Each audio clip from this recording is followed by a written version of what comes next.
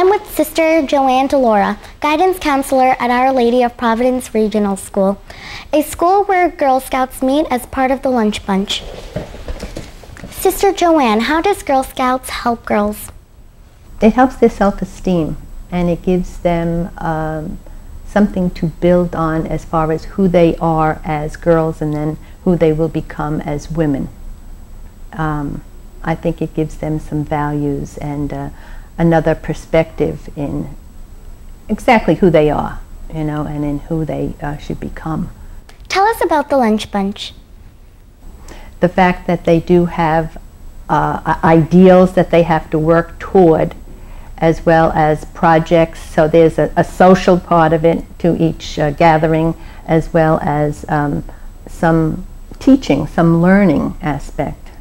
So it's a fun thing, because I asked some of the kids, like, what do you like about Girl Scouts? And depending upon the age limit, some of them told me because of what we do, the activities, they like that.